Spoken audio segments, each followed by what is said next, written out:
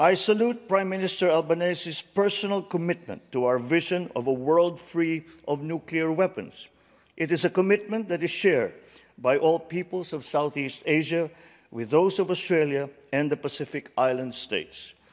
Through the treaties of Bangkok and Rarotonga, our two regions serve as pockets of freedom from these destructive weapons.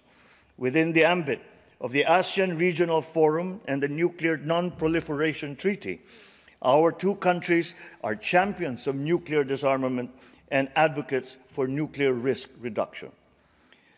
In the context of emerging technologies such as autonomous weapon systems and of new frontiers such as outer space and cyberspace, there is much room for our two countries to work together.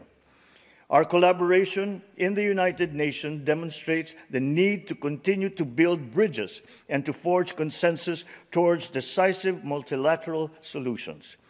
We cannot allow geopolitics to paralyze global governance.